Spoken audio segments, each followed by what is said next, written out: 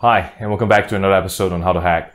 So today we're discussing about how to see who are the devices that are connected to your wireless access and how can you detect them using very simple techniques, going into some of the ways to see what your access point is holding, what are the IT devices, and using very simple commands to actually find out what IT devices are within a network so that you know who are using your Wi-Fi. So let's get started on today's tutorial. So over here, Windows 10 running, and what you can do is you can actually go into command prompt. So once you open up command prompt, you can actually enter ipconfig. So the whole idea is to actually find out what are the access point administration pages. And over here, we can actually see on the last row that we have wireless LAN adapter Wi-Fi tree.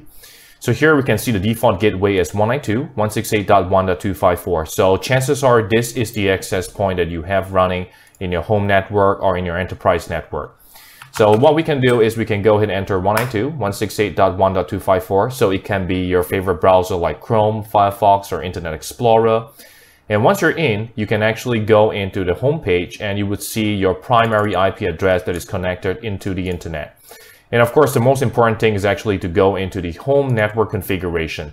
And under home network configuration, you can go into settings. And under settings, you can see the current IP address of the gateway, and you can also see the subnet mask and the host name information. So here, as we scroll down, we can actually see all the IP addresses from DHCP lists. So we can see the IP address starting from 192.168.1.1 all the way to .10 and so on. So a lot of very important information, especially to find out which of these IT assets are not supposed to be connected into your Wi-Fi.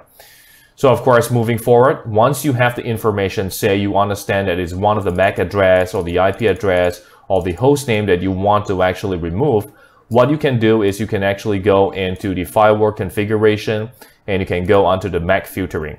So MAC filtering is actually a way where the network interface card has a particular unique address that is attached to those network interface cards.